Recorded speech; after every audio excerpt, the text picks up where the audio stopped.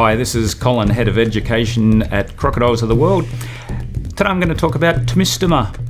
How many people have heard of Tomistoma? Not too many people. What have you seen on TVs? Big crocodiles grabbing wildebeest and zebras. One of the biggest species alive today is called a Tomistoma. These guys are found throughout the Malaysia and Indonesian region. Nowadays though, their population is what we call fragmented. It just means there's little pockets of populations dotted around, which is not a healthy state, and that's down to habitat destruction. So that's one of the key problems that this poor old species faces in the wild. But this is one of the biggest species. The males can and do reach 5 meters, occasionally more.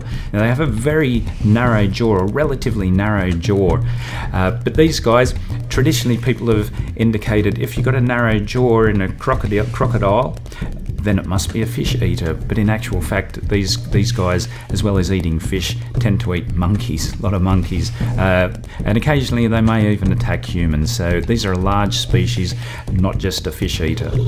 Hi everyone, I'm Sean, Director at Crocodiles of the World, and today I'm going to be telling you a little bit about our 2 adult Tomistoma. This adult pair of Tomistoma joined us in 2014 and came all the way from Malaysia. The male of this pair is actually one of our biggest crocs here, and he measures approximately 3.6, 3.7 meters in length, which is pretty big.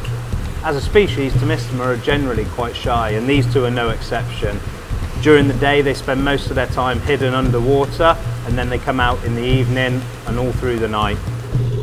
In 2017 we were absolutely delighted to hatch out Tomistoma ourselves, first time in the UK.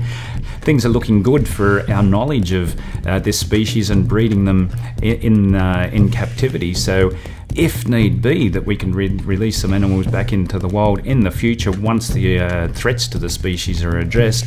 At least we're closing on with the knowledge that we need to sustain the captive breeding of this species. So another little positive step, and something that we're really quite proud of here at Crocodiles of the World.